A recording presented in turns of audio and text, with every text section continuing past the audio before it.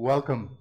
Welcome to Emmanuel Episcopal Church on Orcas Island. We're delighted that you're joining us virtually here at our beautiful church, getting ready for Christmas on this third Sunday of Advent. Please join in our prayers, praying at your home with the parts that are in bold.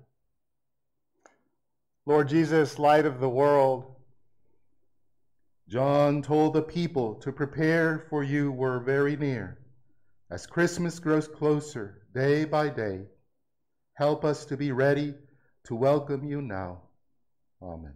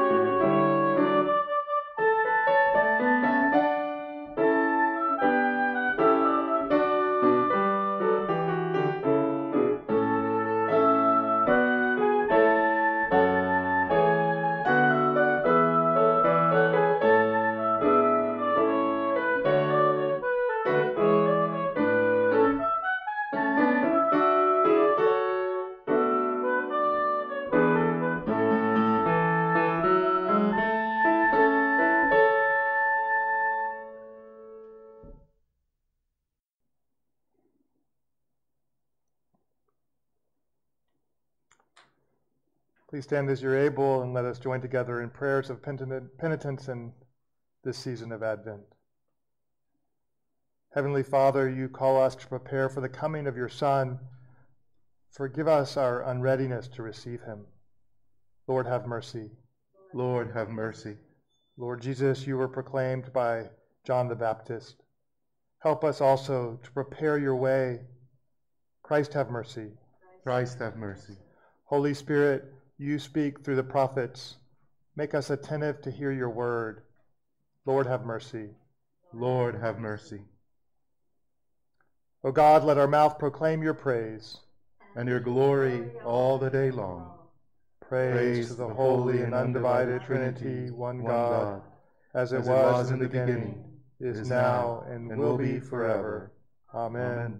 Hallelujah.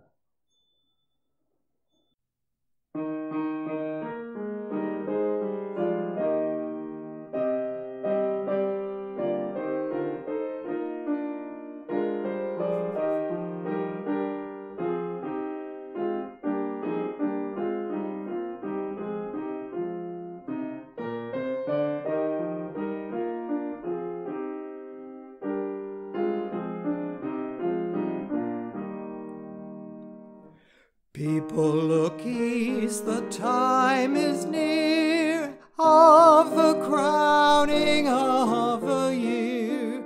Make your house fair as you are able. Trim the hearth and set the table. People look east and sing today. Love, the guest is on the way. Angels announce with shouts of mirth, Christ who brings new life to earth. Set every peak and valley humming with the word, the Lord is coming. People look east and sing today, love, the Lord is on the way.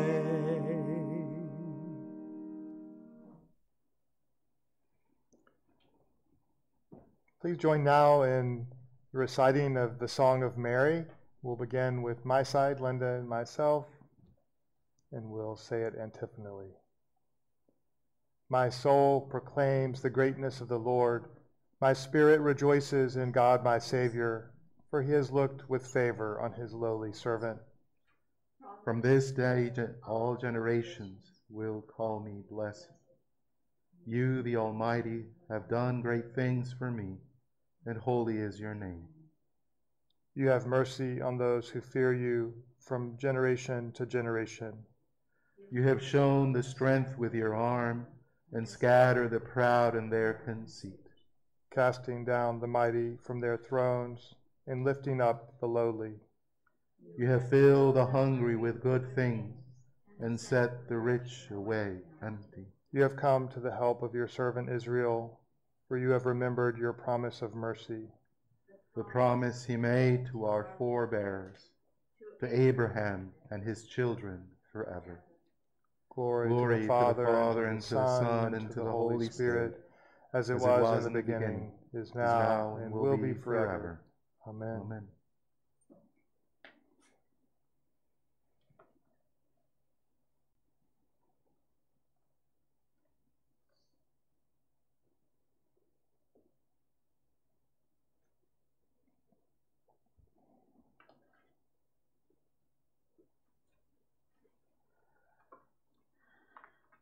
A reading from the Gospel of John. There was a man sent from God whose name was John. He came as a witness to testify to the light so that all might believe through him.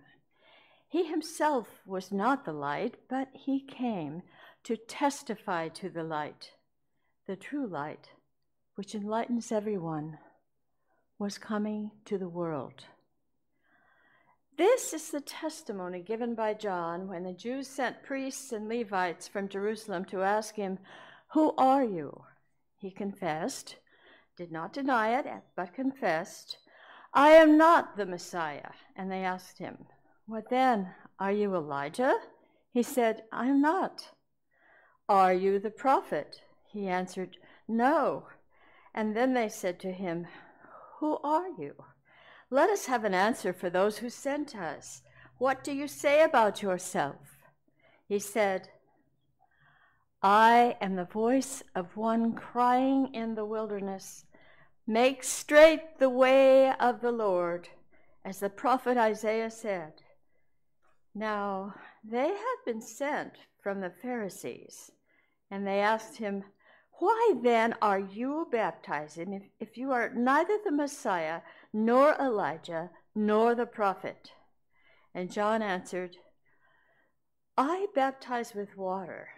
Among you stands one whom you do not know, the one who is coming after me. I am not worthy to untie the thong of his sandal."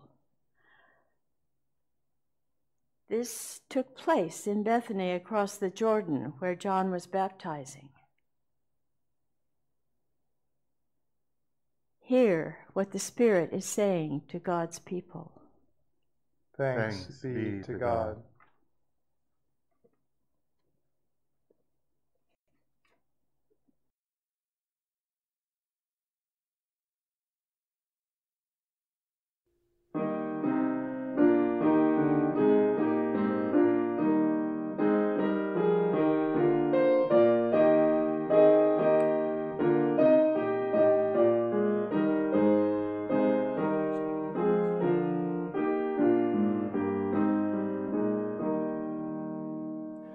On Jordan's banks the Baptist's cry announces that the Lord is nigh. Awake and hearken, for he brings glad tidings of the King of Kings.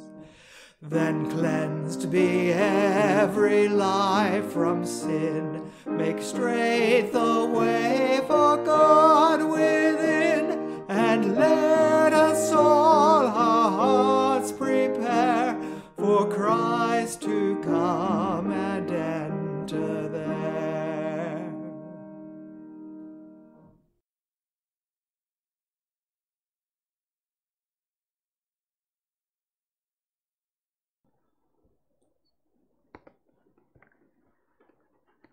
Holy Spirit, touch my lips, open our hearts, and transform our lives and the entire cosmos to reflect more and more your divinity. Amen. Amen.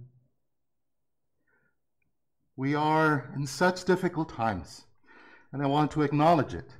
Acknowledge that we're surrounded by fear, financial hardship for many, unemployment, hunger, closing of businesses, political instability, fear, mental health crises, deaths of COVID approaching now 300,000. And many of us are tired. But here we are at Emmanuel, gathering for worship virtually through our screens. You're joining us, and for almost 9 months now. And nevertheless, we continue to attend.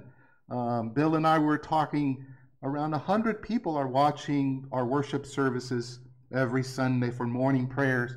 And throughout the week, we gather in different meetings and gatherings to sustain our own lives and our own hearts. And it is important to recognize how our faith, our prayers, the stories we share are a source of strength and inspiration and hope in these difficult times. And this is what the season of Advent is all about. The season of Advent tells us, yes, it can be hard, but at the horizon we see the light coming forth. There can be the experience of these dark swirling clouds that probably seem that they overcome the light. But the promise of Advent is that the light will triumph. Many know that I love the tradition of the Jesse tree, but at the same time I can understand how many hate it. It's such an ugly tree. It's not Christmas-like. There's no leaves, no green, they're just dead branches. What an ugly thing to put up for Christmas. But it is precisely that symbolism that is meaningful for me. Jesse, which was King David's father, was the promise. And there's a beautiful prophecy in Isaiah that says, a shoot will come out from the stump of Jesse, and a branch shall grow out of its roots. Related to that, in the book of Job, we read, there is hope for a tree if it is cut down, that it will sprout again, and that its shoots will not cease. Though its roots grow old in the earth and its stump dies in the ground, yet at the scent of water it will bud and put forth branches like a young plant. What a beautiful promise. And every time I see the Jesse tree, that dead tree, that is what reminds me there is hope. And this is what Advent, I believe, is all about. That there can be hope even in the most hopeless of places. That is the voice of John the Baptist that we've been hearing in the last couple of weeks. Out in the desert, dressed in camel's hair, this crazy figure, there is hope, he announces. In today's canticle, we hear Mary in her beautiful canticle, the Magnificat, Jesus' mother. Next Monday, we will hear again about Mary, and I like that during the Advent, the role of women is upheld. Many times, sadly, the church has dismissed women. As you know, Mary Magdalene, then she was sadly misinterpreted and placed as a prostitute. Mary, the mother of Jesus, many times is just presented as this kind of humble figure, submissive, complying, demure, subdued little girl. But listen to the story. Today, the Magnificat is not the song of this little, meek little girl. It is the voice of a strong woman, and in a sense, a radical. Out of the depths, she says, I am who rejoices in God, my Savior. He has looked with favor on the low status of his servant. Look, from now on, everyone will consider me highly favored, because the Mighty One has done great things for me. He has shown strength with his arm. He has scattered those with arrogant thoughts and proud inclinations. He has pulled the powerful down from their thrones and lifted up the lowly. He has filled the hungry with good things and sent the rich away empty-handed. That is the voice of this humble Mary. It's a strong woman.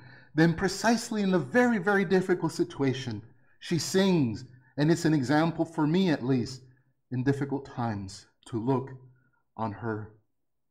Yesterday, talking about Mary, was the feast of Our Lady of Guadalupe. And many of you know the story, probably, But many times we don't really understand. There's a very, very deep story going beyond the superficial and folkloric that usually accompanies Our Lady of Guadalupe. It is an amazing story that is well worth to explore. There are many layers to it. Next week, I'll put some of that information in our weekly e-news. Some of you know it's the beginning of the conquest of Mexico. After the Spanish had conquered, the indigenous people destroyed much of their culture, their traditions.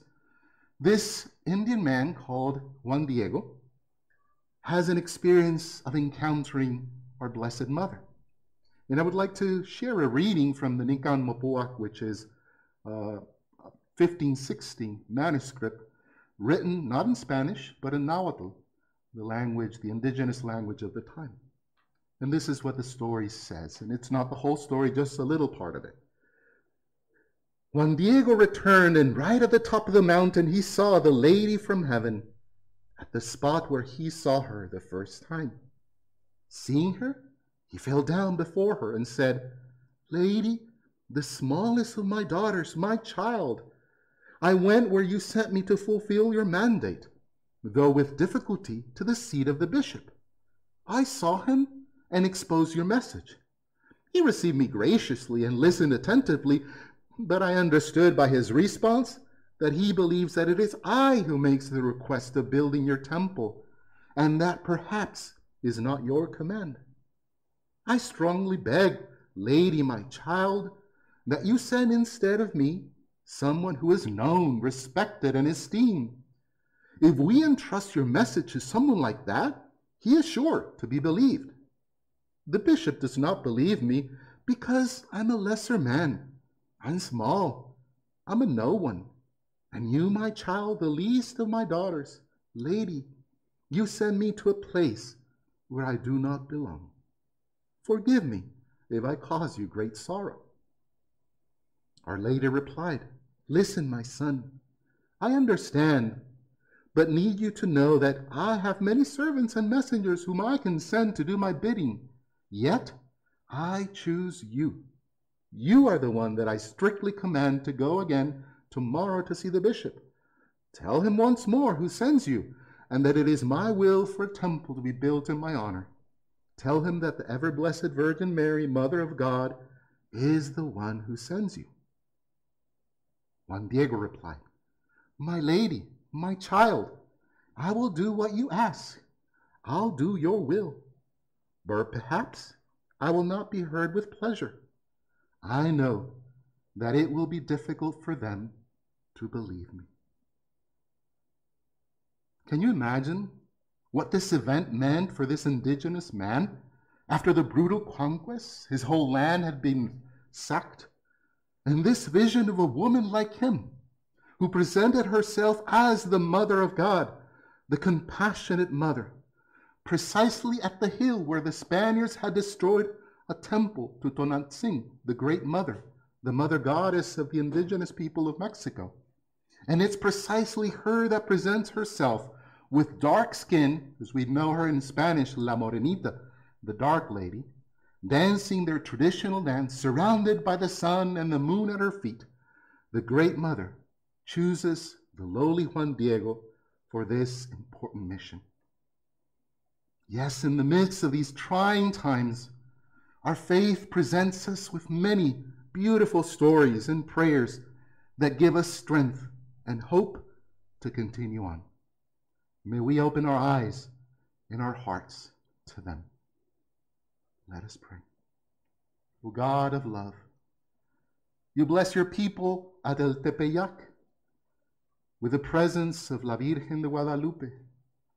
Grant that her example of love to the poor and forsaken may stir our faith to recognize all people as members of one family. Teach us to follow in the way you have prepared for us, that we may honor one another in word and action, sharing with her your commonwealth of peace. Through Jesus Christ our Lord, who lives and reigns with you and the Holy Spirit, one God, in glory everlasting. Amen. Amen.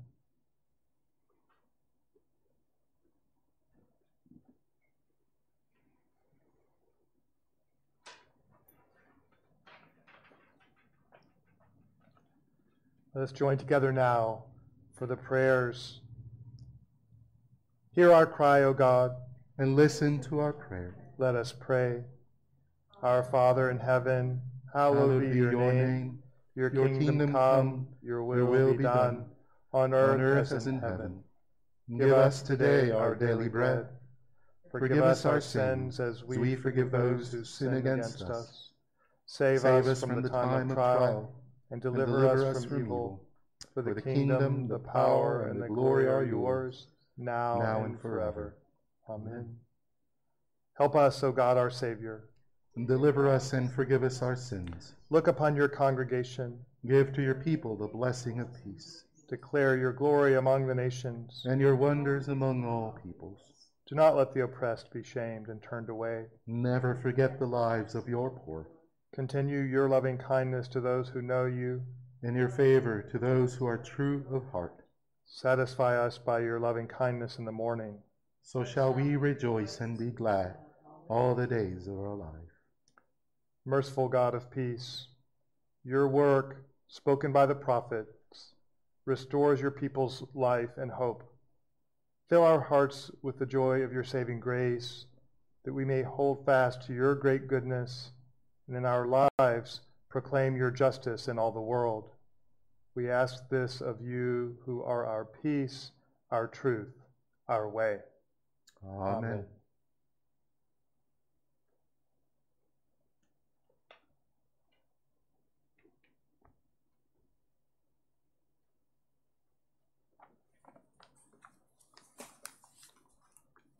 The prayers of the people.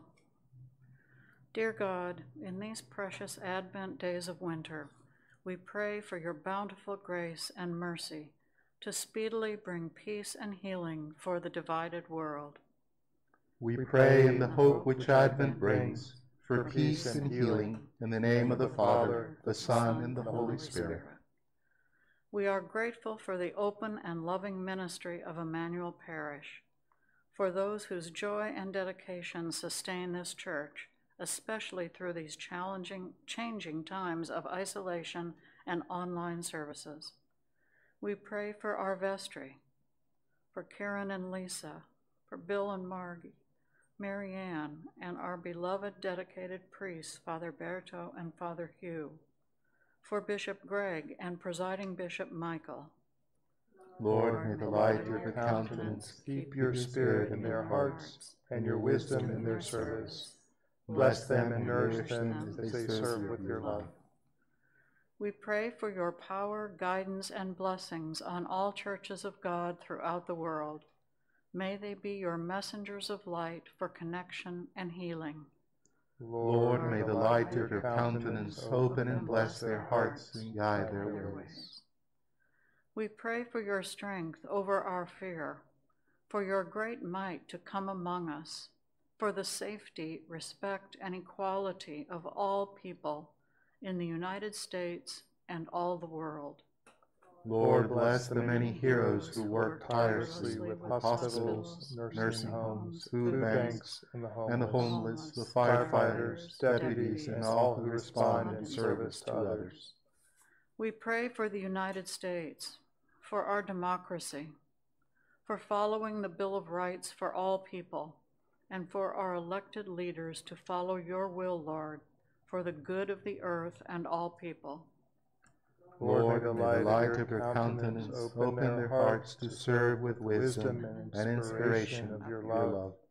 May divisions be healed through service to those in need. We pray for the earth, climate, water, and the habitat you have created for our survival. May they be a high priority for our urgent awareness. Connect us to action for the restoration and health of our planet home. Lord, may the nations of the world come together in changing our views of the earth into actions of respect and sustainability.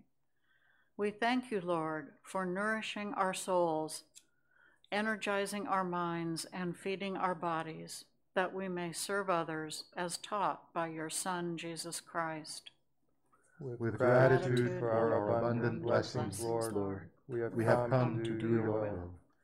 We pray for the safety and healing for the many people in unbearable circumstances, for the homeless, the hungry, the prisoners, the injured, and the fearful, those who are ill in all nations and religions.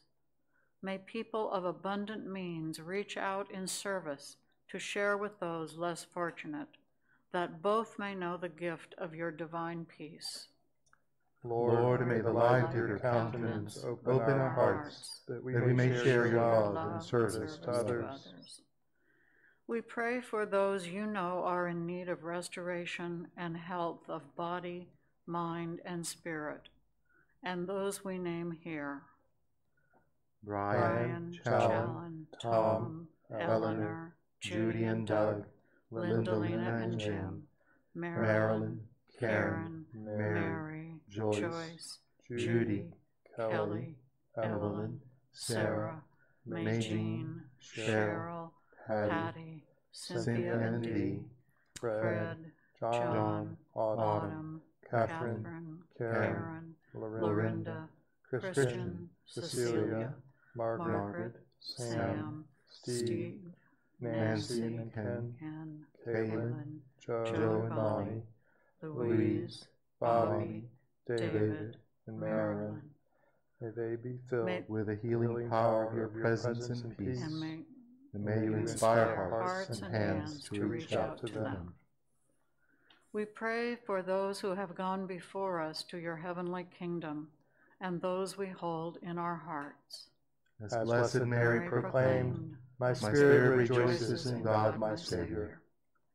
We thank you, Lord, for your constant presence in our hearts.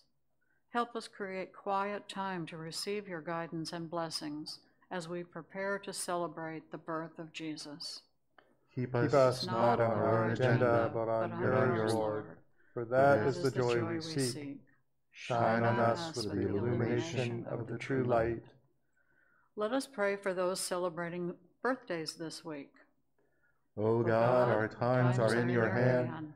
Look with favor, we pray, on your servants, Robert Tucker, Ken Mello, and Barb Melman, as they begin another year. Grant that they may grow in wisdom and grace, and strengthen their trust in your goodness all the days of their lives, through Jesus Christ our Lord. Amen. Let us pray for those celebrating wedding anniversaries this week.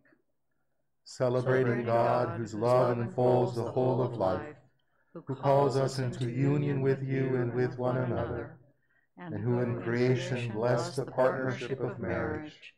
On this wedding anniversary, grant to your servants Dick and Deborah Hanson, and to all who celebrate with them, thankful hearts for all that is past, joyful hearts for this day's blessing, and hopeful hearts for what is still to come. In the name of God, the Maker, Son, and Spirit, one God in community. Amen.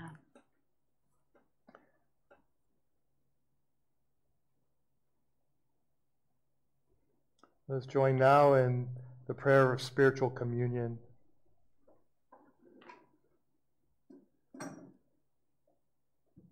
Faithful God, in the wonder of your wisdom and love, you fed your people in the wilderness with the bread of angels, and you sent Jesus to be for us the bread of life.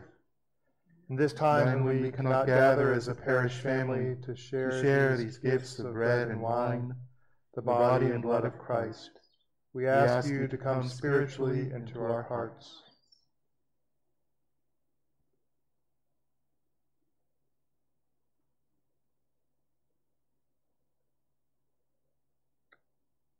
I unite myself with you and embrace you with all my heart, my soul, and my mind.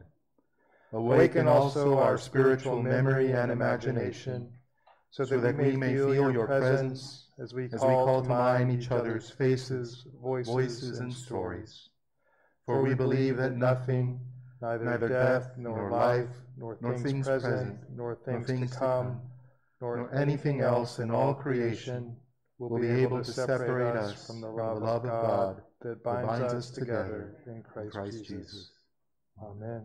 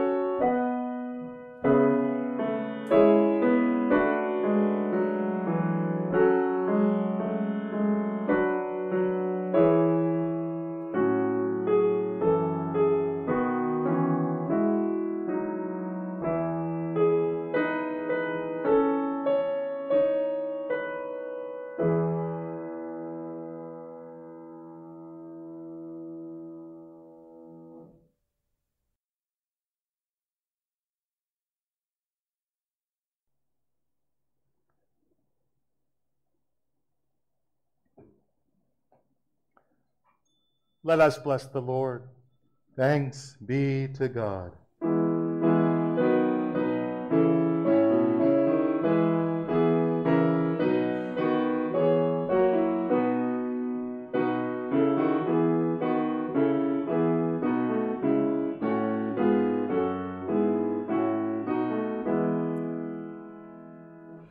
Hark, a thrilling voice is sounding, Christ is nigh, it seems to say.